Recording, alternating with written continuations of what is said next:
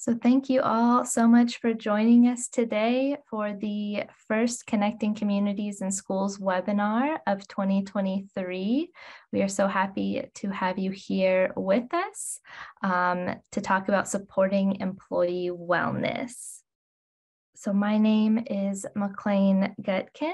I am the local wellness policy coordinator at the Medical University of South Carolina in the Boeing Center for Children's Wellness.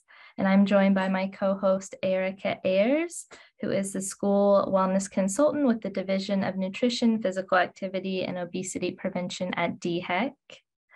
And I am a member of the school's network, and Erica is the Executive Director of the South Carolina Governor's Council on Physical Fitness.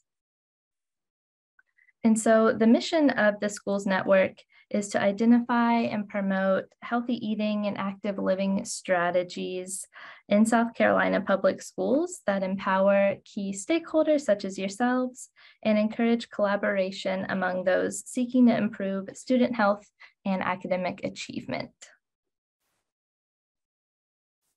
Thank you, McLean. Like McLean mentioned, I'm Erica Ayers. I'm the Executive Director for the Governor's Council on Physical Fitness. And the mission of the Governor's Council is to support the health and well-being of all South Carolinians through the advancement of physical activity. Currently, the council is focused on supporting student health, which is why they now work jointly with the schools network. And an example of that collaboration is this webinar series. So if you'll go to the next slide, please. The purpose in this, if you can hear a 3-year-old in the background, it's because I'm home alone with a sick 3-year-old. So please excuse the noise. I try to lock myself in the bedroom for my 2-minute presentation. The purpose in the webinar series is to enhance the collaboration between schools and communities using the whole school, whole community, whole child model as a framework. And why we are doing this on the next slide. Today, we're talking about staff wellness, and specifically when you think about schools and staff wellness with the teachers, if they're happy and healthy, they're ready to teach, and they're also ready to serve as positive role models for their students. So next slide, how we do this is we work together. And so the whole school, whole community, whole child model provides a framework for that collaboration between schools and communities across multiple sectors. It places the child or the student in the center, and it takes a comprehensive approach to supporting health and learning. And while the schools network and the Governor's Council are focused on healthy eating and active living, we understand that these behaviors align with and impact the other components, such as employee wellness, which is what we'll talk about today. So what does this look like in South Carolina? That's what our panel is going to share with us today. But before McLean introduces them, we're going to open up our first poll, because we want them to have a better idea of who y'all are in our audience. Thank you.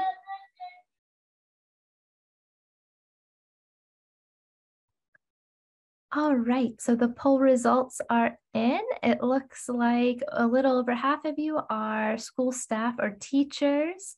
And then we have about 28% of you are from a state organization. And then a few of you are from community organizations, and then the 9% are other. So thank you so much for sharing. I am very excited to introduce our panel to you today. You will be hearing first from Dr. Erin Scherder, the Mental Health Project Coordinator and colleague of mine at the Medical University of South Carolina's Boeing Center for Children's Wellness.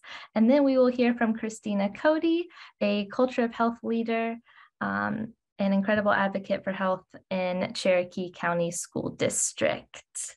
So before we turn it over to Erin, we have one other poll question for you. So on a scale of 1 to 5, how capable do you feel in prioritizing your own self-wellness, with 1 being not at all capable and 5 being very capable?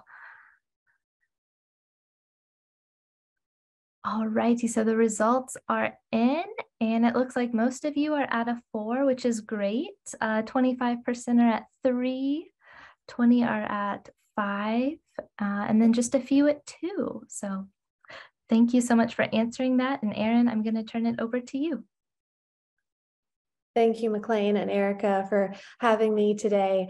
I'm really excited to share with all of you about some thoughts around wellness for all within this webinar panel. And I hope that we can get everyone to a 5 today. So, or at least move up 1 point. So if you were at a 2, maybe we can move you to a 3, would be wonderful. As McLean mentioned, I'm the Mental Health Project Coordinator with MUSC Boeing Center for Children's Wellness. I was originally a school psychologist within Charleston County School District. I worked then as their interconnected systems framework coach, integrating mental health directly into the multi-tiered frameworks in the schools. And I have an advocacy for wellness for all, and I believe that I have done my job when I remind people to be kind to themselves. So that is what I hope I am able to share with you today, with a little bit of light humor and a little bit of research. Our objectives for today, as an educator, I always have to share with you what our objectives are for my section of the panel. To understand the why behind our self-wellness, we'll define educator stress specifically, so thinking of educators and the stress that is placed on our workforce. And then we'll review some strategies that work for most. It's not going to be something that works for all. There's not a catch-all for wellness, unfortunately. There's no prescribed strategy or plan, but we find what works for most, and then we decide what works for us. So why self-wellness? If you've heard of this analogy, we have to first put on our own oxygen mask before assisting or helping others. That comes on every time you get into a plane. It applies as well for self-wellness.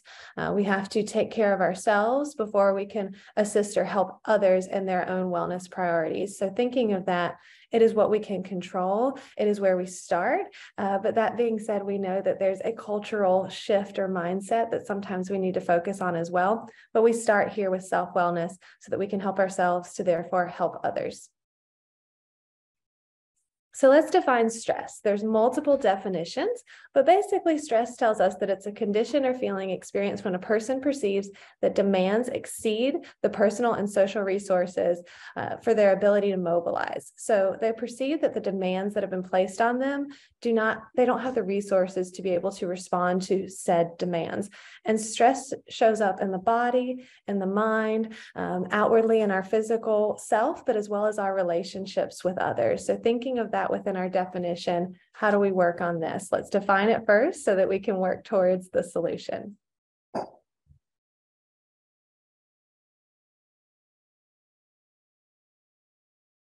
So why is addressing the problem important?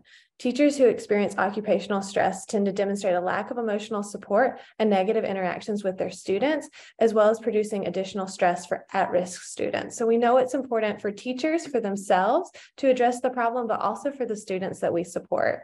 And then schools that prioritize the staff wellness demonstrate positive staff interactions, a shared commitment to student success, and increase a sense of overall warmth. So we started with this statistic from Bradshaw as well, just thinking of ways that we can create wellness in general for all staff, whether it's within a school or a community provider, and create a culture that's supportive for wellness.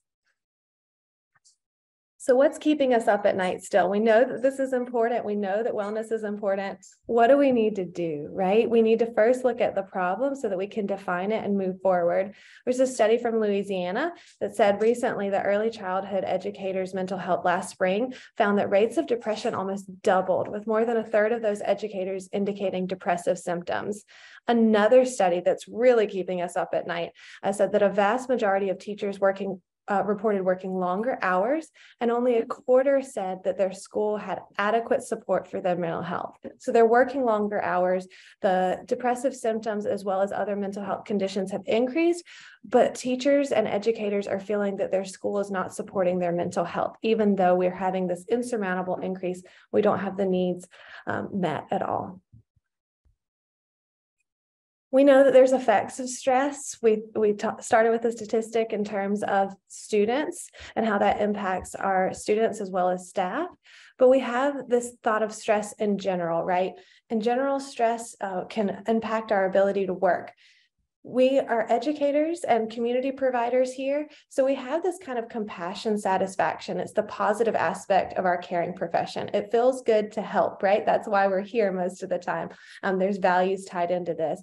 But unfortunately, that compassion satisfaction can sometimes move into compassion fatigue very easily. And we get those negative aspects of our caring profession, specifically often called burnout or secondary or vicarious trauma, when we experience stress on a daily basis and we don't have the ability to respond to the demands that are placed on us. I love quotes, so I'll share quite a few with you, but this is my first one. I'll just add some thoughts in here, and that loving ourselves is frontline social justice work. There's no need for us to suffer in order to serve. So let's think about getting started.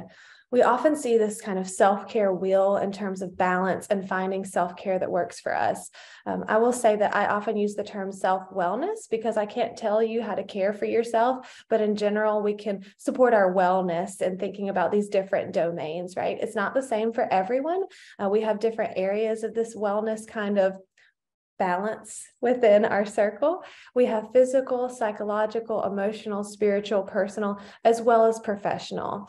And what we really want to do is think about how these can vary at different times. So our professional self-wellness may not always be at its top peak, or its bucket may not be filled. So can we fill it with another area? Can we think of a physical or an emotional or potentially a psychological, personal, or spiritual bucket that we could fill to help find that balance? Because we want to consider multiple domains for our plan that we're going to talk about today so that we can really support ourselves and find that balance while always balancing. So where do we start? We have to find meaning. Lots of times we think about starting with just, okay, let's put some self-care things on our daily schedule and let's just go there. Let's all do yoga. I use yoga as the example because I'm also a yoga instructor. So that's always my first go-to. But it is not a one size fits all, right? Just adding yoga to your calendar. Some people, that is not what they want to do. They don't want to start with yoga ever or end with yoga. And that's not a strategy that's going to work for them. So really, we need to start first by finding meaning. We want to take a step back and think about our values versus our goals. So as educators, as community providers here, we all potentially joined this profession for a reason. We had values that were tied into our work. And lots of times we get lost in the goals. So we get lost in the day-to-day to-do list. I have to do this, I have to do that, and then this next. And it feels very tedious and it piles up very easily. But if we can come back to our values, why did we start here as educators? It makes the tedious to-do list, the emails, the lesson plans, the different note-taking things that we have to do feel less stressful if we can come back to, I have to answer these emails because I need to engage with parents, because that is a priority of mine as an educator, is to engage parents in the child's education. And so it helps us flip the switch a little bit and coming back to finding meaning. So we rediscover our why. We want to find value. Why did we join the profession that we're in? And what do we value potentially about teaching or education if that's the role that you're in? So I'd love if you could type in the chat box if anybody feels like sharing why you joined this profession that you're in, potentially as an educator or a community provider here on this webinar today. Why did you join? I'll tell you mine. I wanted to help students and their families. And I also really wanted my summers off. I always say that, but I never got them off. So that I always worked through the summers, but that was my original thought. But I wanted to help. So please, if you don't mind to type in the chat box, I'd love just a few. Why did you join the profession that you're in? Coming back to the why. Wanted to make a difference, better hours. Yeah, the school schedule. Wanted to never see a child hungry. Absolutely, make a difference. Help families with nutritional balance. Thank you, Maggie. Working with students and their families, right? We have a passion for this, for helping kids learn about food. Absolutely, we love kids lots of times. We believe that they're our future. We want to partner with families to support them. Yes, absolutely. Thank you all. I feel like we've got a lot of nutritionalists and dietitians on the call today. I'm so glad to have that perspective. That is definitely a piece of wellness and self-wellness. Loving students, family advocacy, invest in the future of others. Absolutely. Originally, it was for schedule. Thank you for saying that. No, it's because we need to help the kids, right? Absolutely. So thinking of that, coming back to our why really helps make the tedious to-do list tasks and the stress that is placed on the system have a little bit of perspective, right? If we can have some perspective to it and we can come back to our values and our meaning, then lots of times it helps us balance that stress and work-life balance. Thank you all for sharing. So where to start? We have to find our balance, right? We need to find our equilibrium. So thinking of intro psychology, I'm also a psychology professor at the College of Charleston, so I like to tie this back into what we teach our intro psych students. And lots of times we talk about the body wanting to be at a homeostatic state, like our body wants to be, if you think about a thermostat, within this set range, right? We potentially our thermostat is 68 to 73, like this one here. Mine would be a little warmer. I like it a little warmer, but we know our set balance, right? Somewhere within there. And if we ever get past that set balance and we get too hot or too cold, the body and the mind really starts to tell us that, right? We have these potential cues, or some people call them triggers, potentially, where we can feel these things that happen within us, where our body and mind responds in a different way, in the sense that we may lash out at a coworker or a student, or we may feel stress within the body, feel more anxious, these kinds of feelings. And so we know that our emotions are telling us we're getting off balance, right? We're not in our homeostatic state, and we need to do something to get back to that.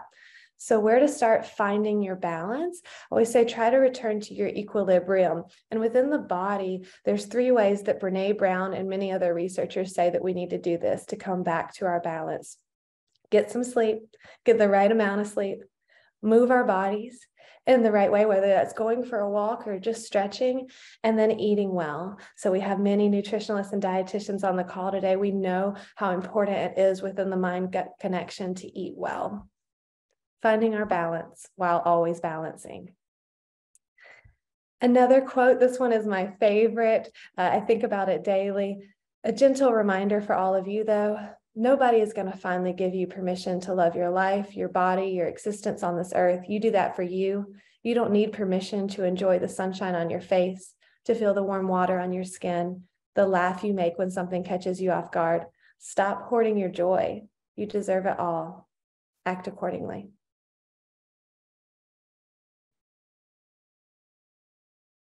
So if we want to think about ways to promote a culture of self-wellness within ourselves, within our community, we have to first start, we know, with that oxygen mask, so ourselves. And here are some strategies for that. Brené Brown says that clear is kind and unclear is unkind. We have to clearly state our expectations and boundaries with ourselves as well as with others. And sometimes the hardest part is stating those boundaries within ourselves, but starting there, remembering that clear is kind. And then building self-compassion within ourselves. Self-compassion, we want to speak kindly to ourselves. So Dr. Kristen Neff, linked here, is one of the leaders in self-compassion. And she says that the first thing we have to do is have that kind internal voice, which is really hard to articulate and begin. She gives some strategies linked in here. But just first noticing that internal voice and then building ourselves up can help with self-compassion. And then helping the common humanity. So all of us, lots of times within our professions, already do that. We have our values there. So our self-compassion in that area is usually pretty high already. But then thinking of the next, expressing gratitude. So sharing with someone why you're thankful for them, writing a letter, sending a text. I do this with my college students, and I have them all take out their phone and send a thank you text to someone. And that really just helps us with our own self-compassion, because when we express gratitude to others, it really builds ourselves up too. And that self-compassion can help us balance and decrease stress and burnout. And lastly, mindfulness. On the next slide, I have to do a little plug of mindfulness, if you don't mind. So the definition of mindfulness, we throw this term around a lot and we say, oh, just be more mindful, right? Wouldn't that be great? What does that mean? But mindfulness, the definition is an awareness of one's internal states and surroundings. So really just tuning in to the self. And this is the definition from the American Psychological Association. I think of mindfulness and whatever gives me pause. So when I feel like I can pause and tune into me, that is when I'm being the most mindful, when my mind is not taken or distracted in other directions, or thinking about the to-do list, when I can just pause and focus on myself. And what gives us that, right? For me, it is yoga. For lots of people, it's music or listening to live music or journaling or going for a walk or these different kinds of mindful activities that really just give us pause and let us tune in. There's reasons for mindfulness and for practicing that and trying to get it into our daily schedule. Well, first of all, it decreases stress, which is what we're talking about today. It reduces our anxiety, so we have less rumination, those thoughts that just won't stop. If anybody like me goes to bed at night and the to-do list just keeps going, so we have less rumination when we practice mindfulness. It boosts our working memory and our focus, so we're better at our jobs. We have less emotional reactivity, so when things happen, when working with students or adults in the buildings, we have less emotional reactivity to it. We can take a pause and step back. We increase our cognitive flexibility. It increases our relationship satisfaction. And we have the ability to have more empathy and compassion for others, which is always a goal. And lots of times gets lost, especially when we begin to experience stress. That's the first one to go. So what are some strategies for self-wellness? Well, first of all, we have to self-assess. We have to know where we're at. So thinking of that wheel and coming back to that, what areas are you strong in? What areas would you like to increase your strength in potentially? Or if you're not strong in any of them, let's pick one and move from there, right? So self-assessing first, and then setting some realistic expectations and goals. We know that with students as well as ourselves, if I tell you I'm going to work out every day of the week, I'm not going to work out every day of the week. That is an unrealistic expectation for myself. And if I set that bar too high and then I skip it, immediately I'm going to experience failure. And then I'm probably not going to likely jump back on that horse and try again, right? So setting some realistic expectations, potentially working out twice a week. Maybe let's start with one and feel some success and then move from there. We know that things work better when we schedule them.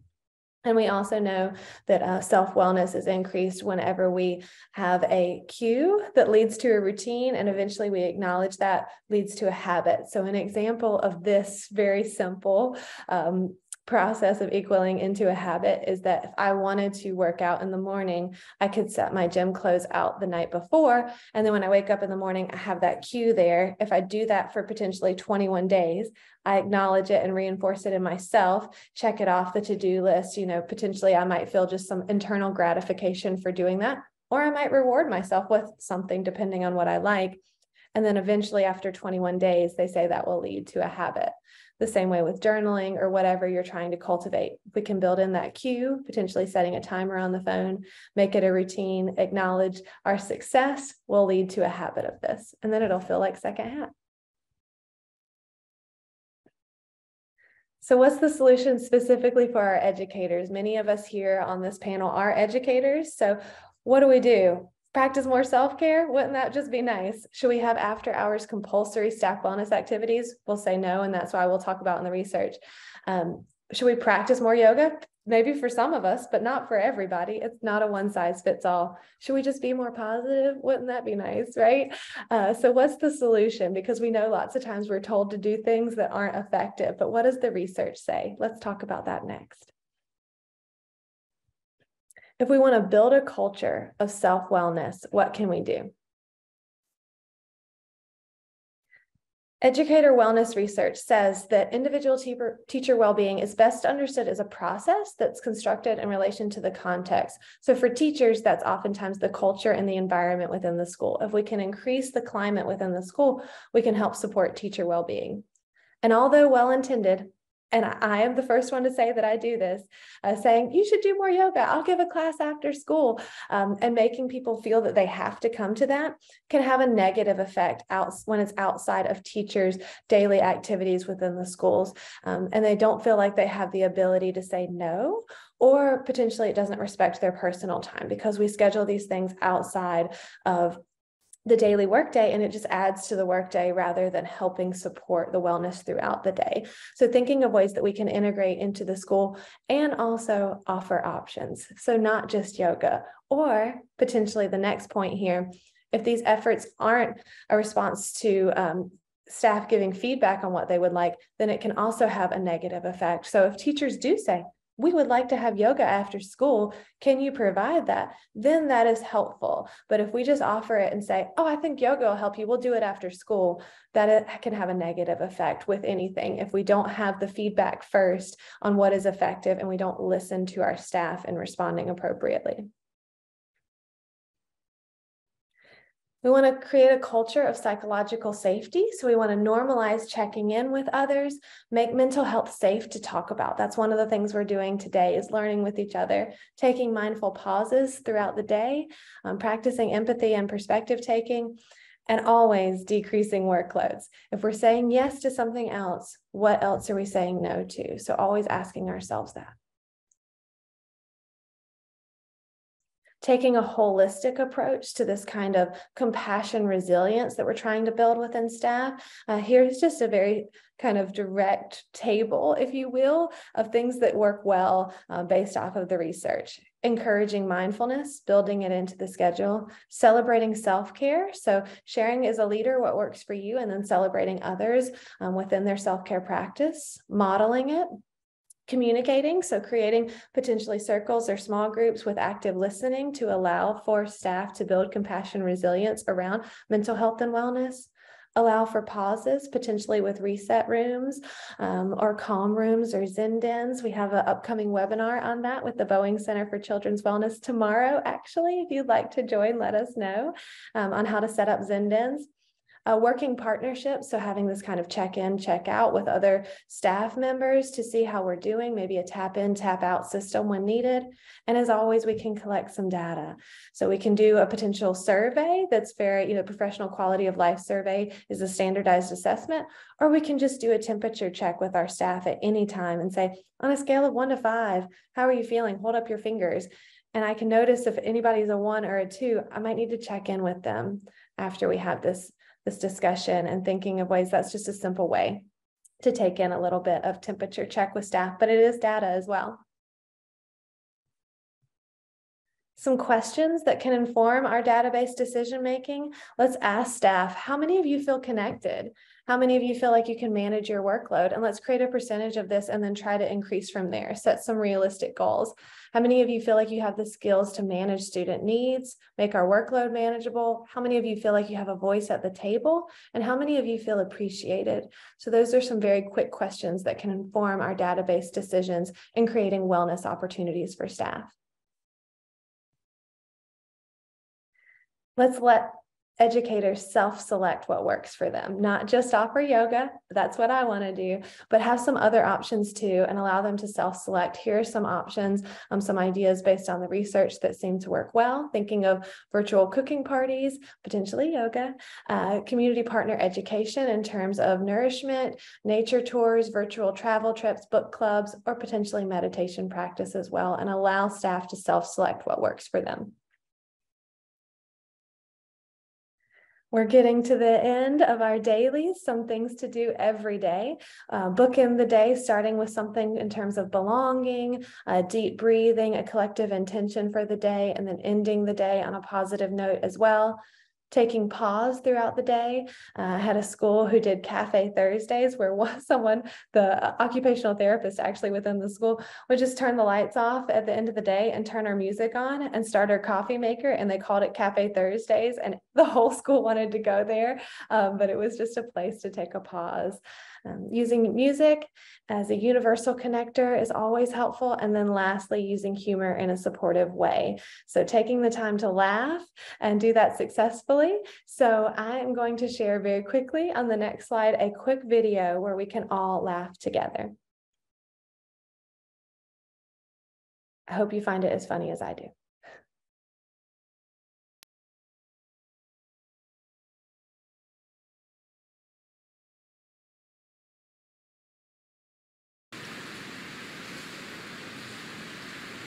Oh, we're not seeing it.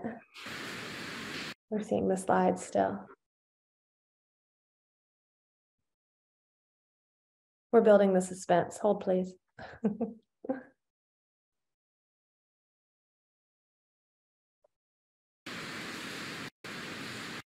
Oh, I think we're still just viewing the slides. Here. Oh.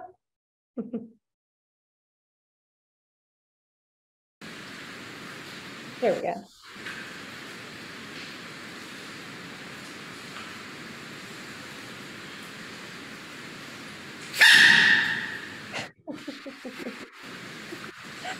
Oh, anywho, just a funny aside, Panda sneezing. Thank you all. If you have any questions, my information is coming up on the next slide. Please feel free to be in touch. More Panda videos. Can never stop watching enough of those. So thank you all. I'll turn it back over to our host. Thank you so much. Thank you so much, Erin. That video is so sweet. So next, we are going to have Christina Cody from the Cherokee County School District speak to us. But before we do that, there's going to be one final poll question for you. So on a scale of 1 to 5, how many of you believe your employer prioritizes the health and well-being of the employees, with 5 being strongly agree and 1 being strongly disagree as the parameters? So if you could fill that out, please.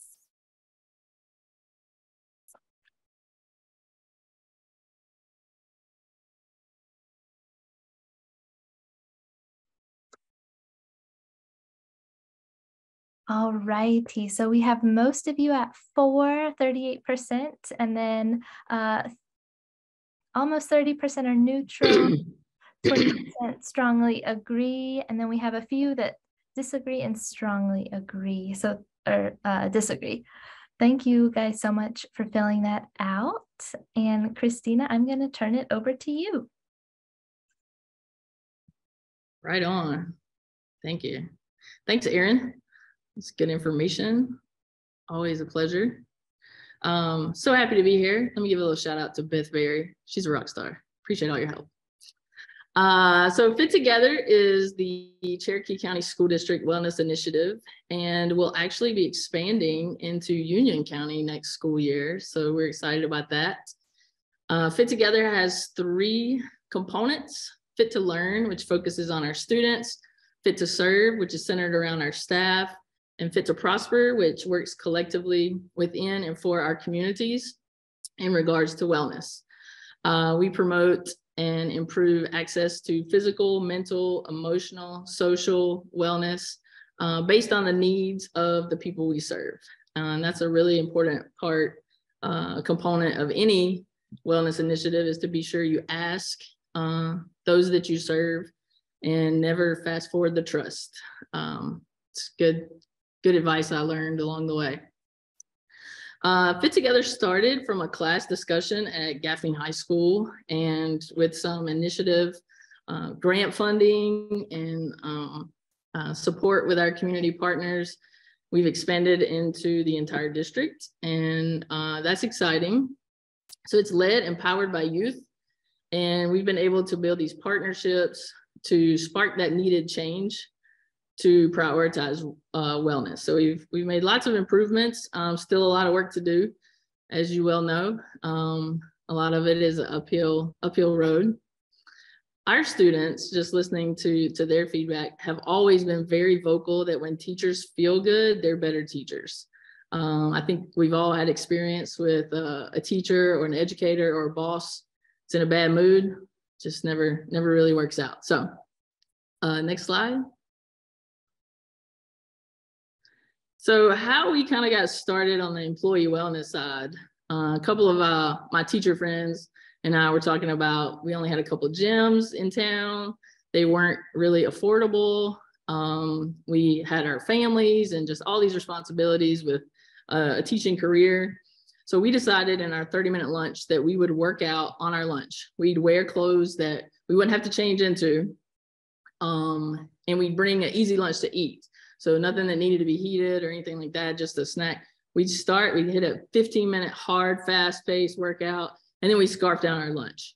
We really loved the fellowship, but we really started noticing what better teachers we were in the afternoons, where normally your patience starts to lag and your energy starts to lag. And we just kind of talked about how much better we felt. And it actually benefited our afternoon students, our classes there. So we worked physical activity into our classrooms as well. We were letting students lead activities right before tests or lectures when they had to sit still for a little while. And then we were actually convincing other teachers to try it, that they were getting paid to work out on your lunch because you didn't really get a lunch break. Per se, you couldn't leave for lunch. So we had some other teachers join us, and we talked about the benefits of for our students. And my students actually collected academic data because we were in anatomy and physiology. So we were trying this 5-minute exercise burst with how well we did on test scores and stuff. Of course, it wasn't, statistically significant data because of all the extra variables, but we did see a jump that students enjoyed class more. They felt like they could focus better. We did other professional development in schools with other principals promoting what PE teachers have known since the beginning of time. So next slide. We figured out we had all these people and in different lunch shifts and things. So we decided to start a power hour. We got some initial funding with MUSC Boeing Center for Children's Wellness with their checklist funds that we were awarded. Some other grants, we did some fundraisers to create this room that a principal let us convert into this gym, and we opened it up to everyone in the district. So it was kind of cool because we also let students come after school. So we had scheduled workouts on Tuesdays and Thursdays for 1 hour after school. And it turned into this awesome outside of class opportunity for students and teachers to build a relationship. And it may be teachers that they didn't necessarily have in class, but when you're struggling together with the cardio and resistance training, you create a tight bond. And there's what happens in power hour stays in power hour, because sometimes a curse word might slip out. You got to be careful when you're struggling with the workout. So there was a lot of grace, but also students were learning that they had other teachers and adults that they could go to in the building if they needed something. So building those relationships. We partnered with other local gyms to negotiate discounted rates for educators. And most of them were on board, other than the ones that were like corporate, like a franchise. And then later we actually helped some other schools create their own staff workout areas. And that's donating equipment that, is a laundry collector sometimes. But again, the most important piece in creating anything, events, is asking and listening to feedback from your students and staff.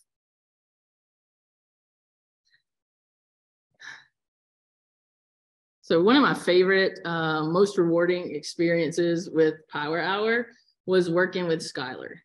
He thrives with cerebral palsy and relies on a motorized wheelchair most days or his wheeled walker. And when he was a senior, he come to Power Hour one day and said that he wanted to be able to walk at graduation with crutches, and he had never really practiced with those.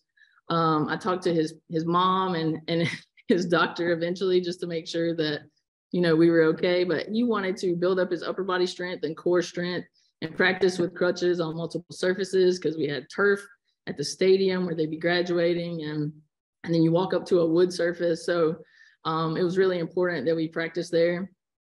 So I was working more one-on-one with Skylar, which kind of pulled me away from designing and leading these workouts, which actually turned into an amazing opportunity because we had some students that were in there with us that stepped up to lead. And it eventually led them to be more active in the community with wellness initiatives. So it was a beautiful thing, but Skylar worked out all year long. The other students and staff were cheering him on the whole time. And on graduation day, he walked across the stage and his entire class, senior class, stood up and cheered him on. And I mean, there were tears, and it was awesome. And it was awesome to be there. And I think it's always important that employee wellness is one piece, but it's not separate from student wellness. It always circles back, and it always benefits students. So when students work on goals with adults and we're working on the same goals together, that inspiration runs both ways. And it's an awesome experience. So we surveyed our staff as we were developing these things, just to get ideas. Like Aaron was saying, you don't want employee wellness to be a burden on teachers or make people feel like they have to go. So we wanted to be sure we had something for all abilities.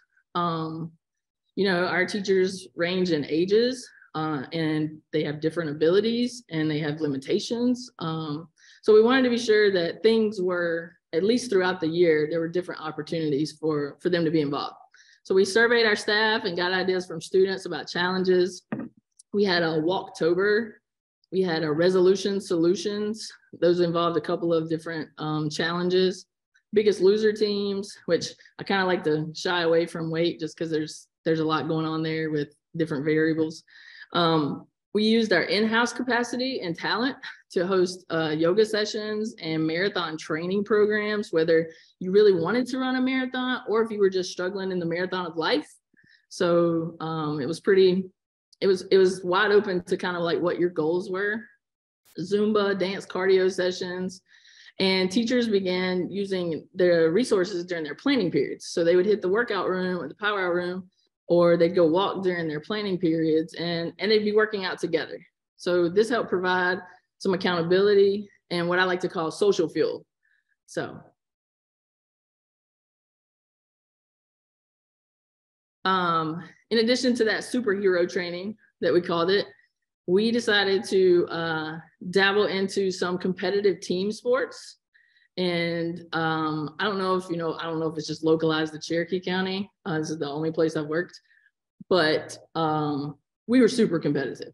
Like there were times where I didn't know if I needed to, call in some admins or what. I didn't know, or if I was going to have to throw down on the kickball field. But we pulled together a district team for a county recreation softball tournament that they were doing. It was open to everybody, but these other teams were like church teams that were historically established, and like they practiced all the time. So needless to say, our team was like the Bad News Bears, and we got slaughtered. But other than losing, we had such a great time. We laughed at ourselves, we laughed at each other. We planned our own district volleyball tournament, thinking that, volleyball would be a little less dangerous. Sometimes it wasn't, but it was really, really successful. So each school come up with their own team. And if your school didn't have a team, you could join another school's team. That way, if your school didn't really want to dabble in the volleyball, then you could do something else. We did a kickball tournament in the dead of winter, just because the baseball fields were all reserved in the spring. So it was really, really cold. But what we learned was it was crazy what teams would do and sacrifice to literally win a spray painted golden ball for a trophy. Like it was insane. Luckily, we had made plans with HR prior to all these tournaments to make sure to communicate the risk involved and the workers' comp disqualification. Like it didn't apply that. It was you were playing at your own risk, because a lot of us would come to work the next day limping. So, you'd be sore, but it was fun. It was tons of laughing. And the best part of the team competitions, other than the smack talk, was that the students would stay late after school to watch these matches, and they'd cheer on their school, or they'd show up to the ball field. So it was funny to see them cheering on their team, and they'd get it going during the day. They talk smack, between teachers too. So it was fun. So when we had grant funding, we were actually funded by America's Promise Alliance to go from just Gaffney High School to expand district-wide, which paid me a salary to create student teams in every building. And that was very beneficial. But we funded a stipend to one of our champion teachers who was already like yoga certified and Zumba certified, Miss Erin Fox. She was also State Teacher of the Year in 2018. So she had the talent and the capacity to lead these employee wellness events. Super high energy and passionate about wellness. She would schedule 2 to 3 after school workouts each week, and she would travel to different schools. And you were welcome to go to whatever school she was at. You didn't have to like wait for her to come to your school. It was open district wide. So she would do zombie runs, Halloween Zumba, stretcher skeleton yoga, cardio activities, HIIT, a running club. So whatever if you didn't want to participate that day, she was very intentional about letting people know what was going to be going on that day, and you could choose to go or not.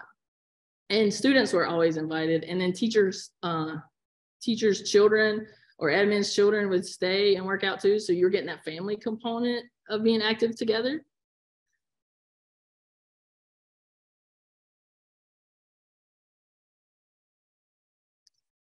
And the 3 words I hate the most, and then COVID. So when schools closed, we were all in shock with a side of fear of the unknown. Our Fit to Serve champion, Ms. Erin Fox, she led hour-long workouts on Facebook Live and Zoom 4 days a week. And you can see that collection on the slide there, as well as recording the sessions and emailing them to staff, so that it kind of kept people active. You couldn't go to the gym, you couldn't go anywhere, you know, and she'd be outside some days, and just always just speaking positivity and trying to stay upbeat for our staff, and providing that piece that we really couldn't get together anymore. And that was hard. When schools closed, my biggest concern was feeding students. We have about an 84% free and reduced lunch status, and students rely on school for meals. So our amazing community team jumped right into their Operation Summer Feeding. And we organized a team of staff members to work in cafeterias, to ride buses, to partner with our Meals on Wheels, to deliver meals to student homes that didn't have transportation. Those same volunteers that showed up were the staff members that have been highly engaged with our employee wellness initiative since we started. I can't tell you what a joy it was to just feel like, in a time where you felt scared and hopeless, you know, you had all these people just show up for our kids in a different capacity, and really putting themselves at risk in the pandemic to make sure that students were fed. And our cafeteria staff, nutrition staff were incredible in just pivoting every day. So when schools opened back up, COVID risk and restrictions and modified schedules just didn't allow for in-person events or school visitors. And it really slowed our momentum that we had going. So next slide, please. And there's a little video clip at the top.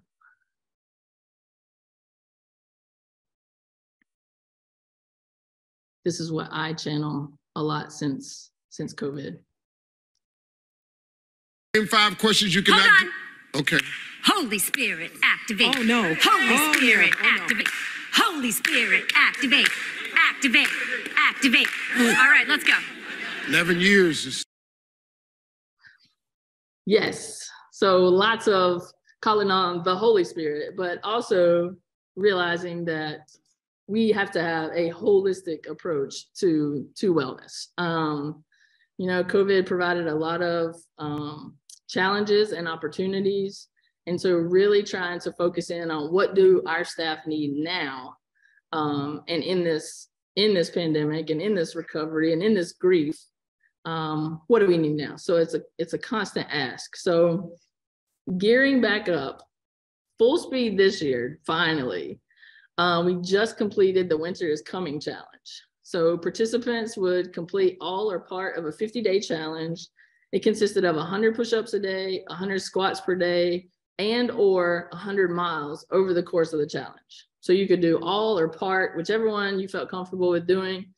We got lots of emails about how sitting on the toilet in the morning was a little more difficult with all those squats, and my shoulders are killing me. But it really was a camaraderie, and we tracked it on a Google spreadsheet where you could kind of keep up with other people and challenge your friends. And this was actually an idea of one of our history teachers, Will DeBoard, to motivate folks to start on those fitness goals before January.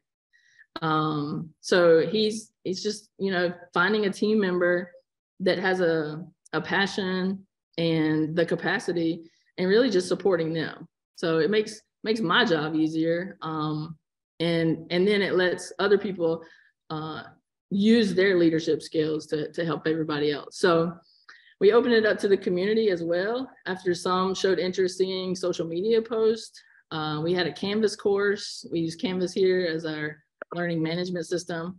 And they logged it there, and we had discussions, and then we celebrated at the end, and everybody got a free t-shirt that signed up. So we also used it as a fundraiser. You could donate. We had a fellow colleague that was suddenly diagnosed with kidney cancer and had both kidneys removed within a week. He's a very young guy on our staff. And so we were able to also raise about $2,000 for him and his family, and his wife is a teacher in our district as well. We have also added, mostly for our students, but licensed clinical therapists. Our goal is to get one in every single school. And with the short staffing of Department of Mental Health, you know, they help as much as they can. We've reached out to private practices, and they are sending a therapist to the school every single day. And they're building their caseloads to serve our students. But we also make it clear that our staff members can also see that person during the day if needed. And I think that's really important, particularly with grief. Cherokee County has a high youth suicide rate. It's something that we have really shifted from, you know, healthy eating and active living. That's really important, but we have a serious need for mental health right now, as you know, you see across the state and across the country as we go through this healing process. So right now we're in the midst of a 21-day challenge. You know, Aaron was talking about the 21-day habit, but it's something different every day. And it's to give you something to try that you may not have thought of. So you try it out. If you like it, you try to do it every day. If you don't want to, you don't have to. And it ranges from, today is like make yourself laugh. So I'm going to be posting up funny videos, kind of like Aaron was saying, laughing, to getting in 15,000 steps, or drinking 64 to 75 ounces of water a day, to even don't forget to floss, and taking time to write a thank you note, like Aaron said. All that is just super important on a holistic term that really supports all parts of wellness. So that's fun. Some things we have on deck for warmer weather are a beach volleyball tournament. So we wrote a grant. Our students wanted a beach volleyball court at one of the schools that didn't have any equipment. So we're going to use that and have a beach volleyball tournament. Wiffle ball has been requested, so I'm excited about that. One thing that we're starting up, since, you know, feels like there's this whole piece of negativity surrounding the education sector, we're going to host virtual happy hours in the evenings, and they're going to be called Gripe to Growth. So it allows you to gripe about, you know, things that you're struggling with, but also see where you can make a change, you can make a difference, and have some positive, you know, really framing challenges as opportunities.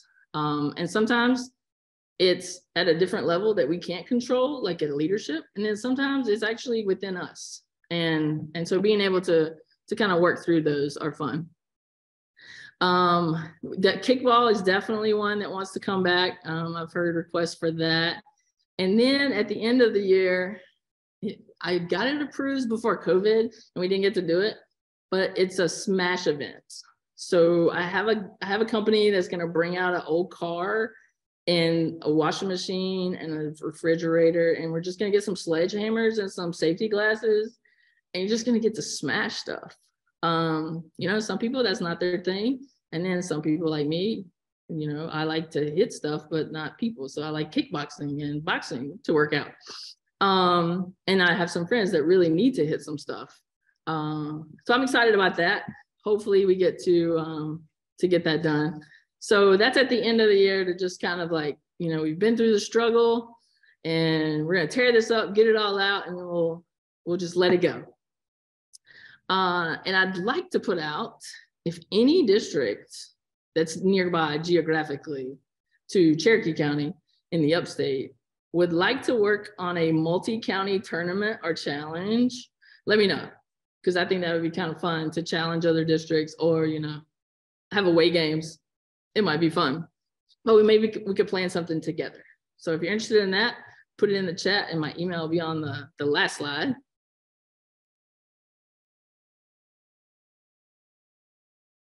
So making employee wellness, like Erin said, it can't be something that's a burden. It's got to be just access to opportunities and asking what people are interested in and being able to listen and put that into place. And of course, involving students. I think it's a magical thing. And just being able to see that has been very rewarding, and they take it home to their families. So making employee wellness a priority, it fosters a culture of camaraderie, and it makes people want to be on the team. And research shows that most people weigh their value in the workplace over their salary. And, you know, I talk to some teachers at different schools. That's really, you know, I listen all the time, I ask questions. And, you know, a lot of our teachers, if you look around the state and educators and nurses, good gosh, you guys come through COVID. You know, people aren't feeling valued as people, and that's hurting us. So forget, you know, trying to find more money. I mean, that's important too. But really, if you enjoy your job, if you like coming to work, everybody wins. Everybody wins. And it's got to be adopted and adapted into the day-to-day. And that comes from leadership, really. So when those bosses, they kind of set the tone. So please ask and listen, find your wellness champions that just love wellness altogether and believe in it. Find your talented folks with the capacity. Don't be intimidated by them. Use them, support them, turn them loose. And definitely reach out to me if you want to play, or if you need help, if you want some ideas. Okay, I see some chat. You want the 21-day challenge? We're on day 15 right now, but I'll type up a quick list, or I can send you ping files, and you can alter it to be yourself, a PDF. That'd be great, and you can use them on your own. So it's a cool little, just for people to try different things. But feel free to reach out to me. And, you know, you got to take care of yourself so you can take care of each other. And that's the most important part. And Erin talked about boundary settings, and I'm a yes woman, so I'm having to learn a lot of that too. So it's a constant journey for sure.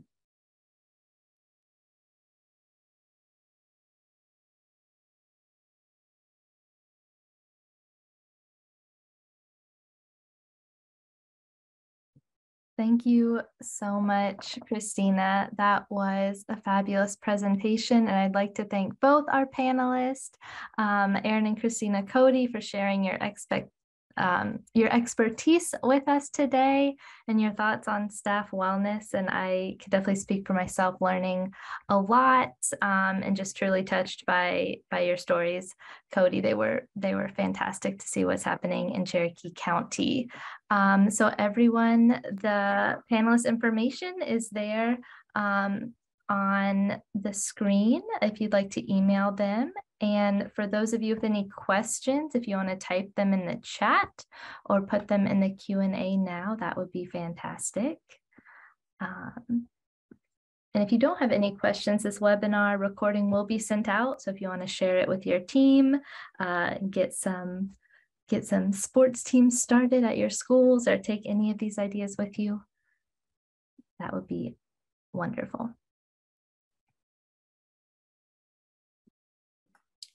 JC, if you'll go to the next slide before everyone hops off, just to give them a reminder of our upcoming webinars. And then please excuse the small font. Yes, so if you all would like to join us next month, February 15th, we'll be talking about providing health education and supporting social emotional wellness with some different speakers. So you see the registration link there. And we also have to save the dates for the rest of the webinars we'll be hosting this year, March 15th, May 19th, and May 17th. So please feel free to register and share those across your networks. And if there are no questions, we'd just like to thank you again for joining us, and a huge thank you to Aaron and Christina Cody.